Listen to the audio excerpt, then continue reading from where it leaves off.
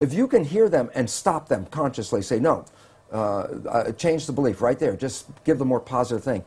As you repeat this more frequently and you keep repeating it, the subconscious mind begins to learn. So as a habit, if you stay conscious and you have to work at it, and here's why people say, well, how come only 5% from conscious mind, 95% from subconscious? Because the conscious mind can think into the future and think into the past and solve problems. Then think about it yourself. Most of the time, you're thinking about something.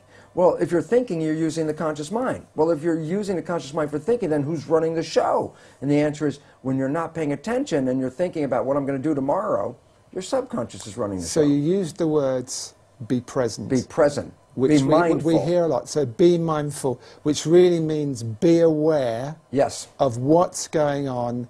So you get an automatic reaction, you're aware of that, and you say, I don't want to go there, that's an old pattern, and you look at a new way to be in that situation. Exactly. And you have to repeat it over and over again, because if you think, well, I got mad at myself yesterday because I repeated that same stupid thing, and I got mad again today because I repeated the same stupid thing, and then people give up because they get frustrated. And it's like, no, it's a habit. So you have to every day, but ultimately you can repeat it. Yet there are, fortunately now, very many new healing modalities that that can help you rewrite the subconscious beliefs much faster. So I get very excited because some of this may take work for people, because you have to really be present, and yet we're so bombarded with information and our lives are so busy that our conscious mind is almost always wandering, trying to resolve issues and problems and things we have to work out, which then means the subconscious mind is running the show.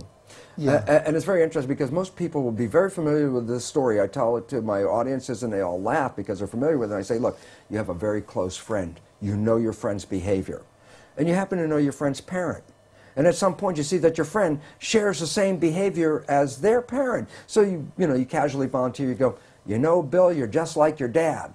And that's when you have to back away from Bill, because Bill's the first guy that says, how can you compare me to my dad? And everyone laughs because they're familiar, but I say, no, there's two very profound points from that one story, and profound point number one. Everybody else can see that Bill behaves like his dad. He got his programming from his dad. It's only Bill who doesn't see it. And profound point number two, we're all Bill, because all of us got programming, and all of us operate with these programs, and we don't even see we're doing it, that we, even when told we're doing it, will deny that we do these behaviors because we don't even see when we're doing it. That's why it's called subconscious, below conscious. Because you went from, and I'm quoting from your book, wanting to be anyone but me, to being, I think you quote yourself as the happiest man in the world. You felt so happy. Oh my gosh. So you proved that this can work. Well, I had to, because I said when I first started talking about it, it was from an academic, conscious point of view. This is what I learned. But my subconscious programs were still exactly the same. So while I had this wonderful knowledge, my life still wasn't anything I wanted to brag about, it, because it wasn't. And as you know, that old game, well, who would you like to be? And I could think of anybody I'd rather be than me. And yet, when I started to apply the new science and rewrite the subconscious so it supported me rather than the programs of limitation or disempowerment that we get from our parents and our community as children, which almost all of us get, when I put in the new programs, all of a sudden I started to find, my goodness, my life completely turned around. All wonderful things started happening in my life. I was healthier. I haven't been to a doctor in 20 years. I don't need that. I don't take any of their drugs. Why?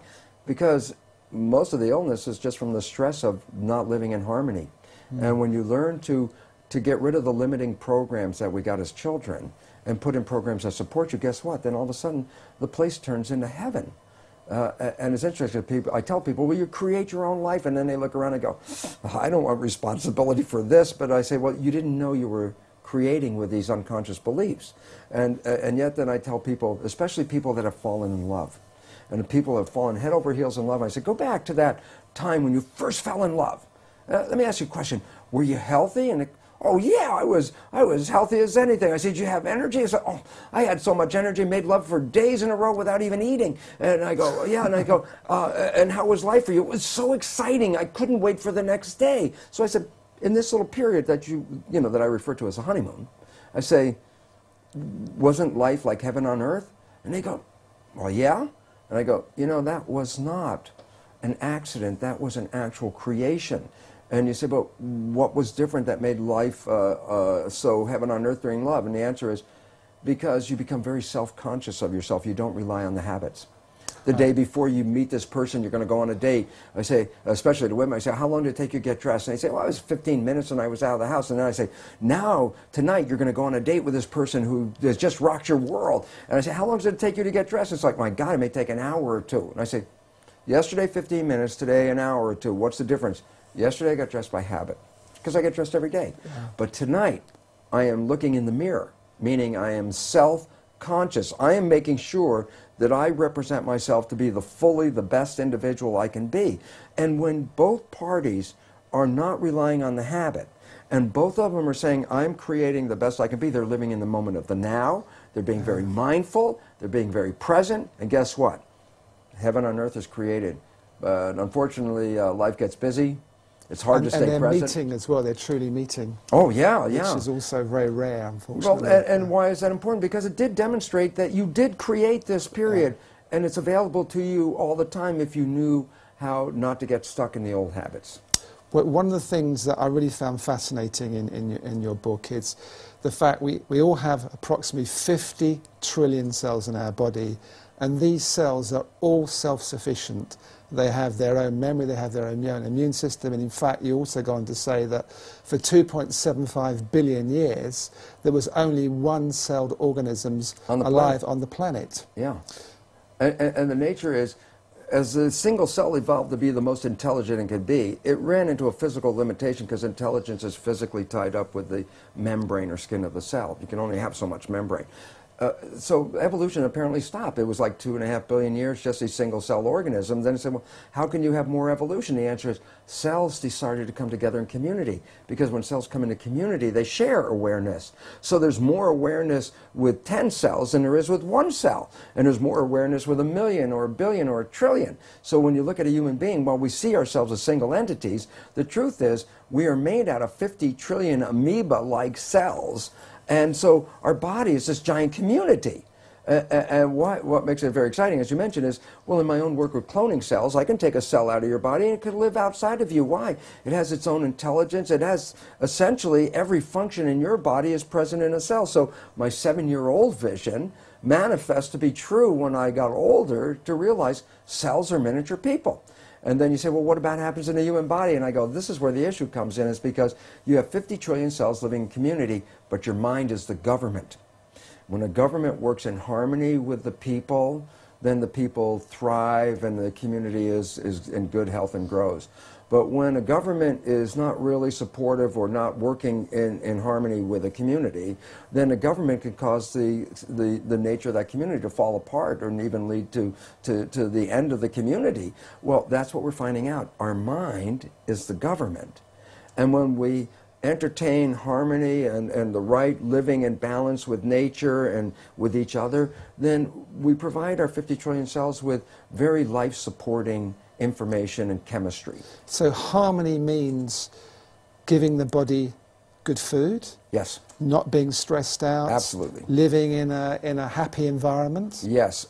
Basically it says, it's as I said, when I had my petri dish of cells, if I put it from a healthy environment to a bad environment, the cells got sick.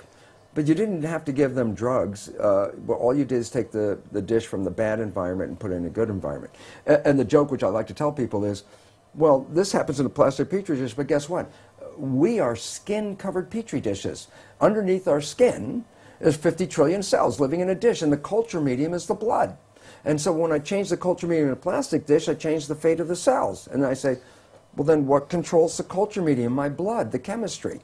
And the answer is, my thoughts influence my brain, and the brain releases chemistry that matches my thoughts. So when I'm in stress or I'm afraid of the world, I release different chemistry into the blood than if I open up my eyes and I find myself in love. I release completely different chemistry. And it's like, well, all I have to ask an individual is, how do you feel when you're in total love, or how do you feel when you're in fear? And the answer is, well, I feel totally different. And guess what?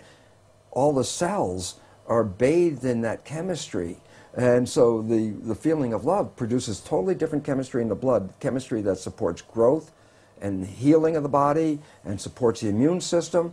And in contrast, when we perceive reasons to be afraid and we release stress hormones into our body, we actually shut off the growth mechanisms and the immune system to save the energy. Why? Because if you believe you're going to have to run from that lion, you want all the energy available to run from a lion. So when a person is in stress, they allocate their energy reserves for fight or flight, but take it at the expense of the health of the system, the immune part of the system. And so the more stress you're under, the more bad chemistry, in a sense, of not supporting you that you experience. And it was a very important point.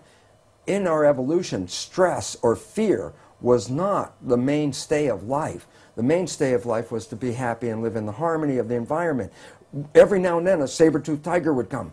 Okay, now it's time to be stressed out. Now it's time to run. But the point is, once you escape from the saber-toothed tiger, in the old days, then it's like, oh, back to health and harmony. And I say, well, what about today's world?